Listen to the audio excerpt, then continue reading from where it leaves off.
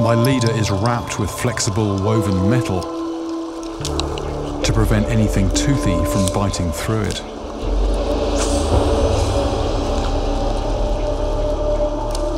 But that's not stopping whatever's down here.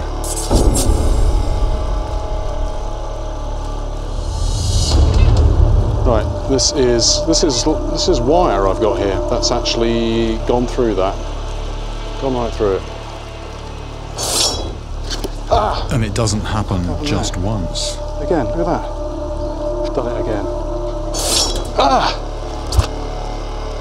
Don't believe it. That's 3 times. This is 50-pound braided wire, and it's just cut through it. It was on for a fraction of a second. Cut through metal. The wire has been bitten through like it's cotton thread. If I fell in the water here, I could have chunks bitten out of me in seconds.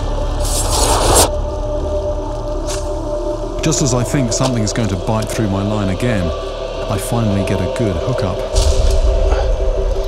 That feels like it's attached properly. Right, let's see. And as I pull my catch in, I see the horrifying full effect of what's down there. Right. This is very interesting. Catfish. Look at that, look at that, look at that. One fish slashed in half by another in a lightning fast attack. In the time that it took to bring that in, well, half of it's been taken. This has actually been bitten on the head as well, where there's bone, where it's harder tissue. I can see the signature here, I can see the semicircular bite marks, and you can actually even see the individual tooth marks here. So this is a large fish, and it's just come in and it's just been repeatedly biting.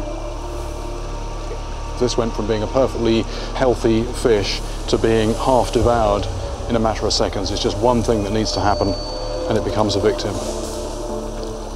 Like Oscar, 1 minute happily swimming, dead the next.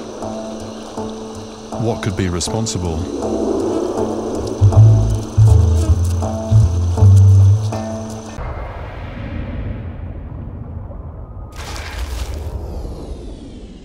Thanks for watching. If you enjoyed this video, don't forget to like the River Monsters page.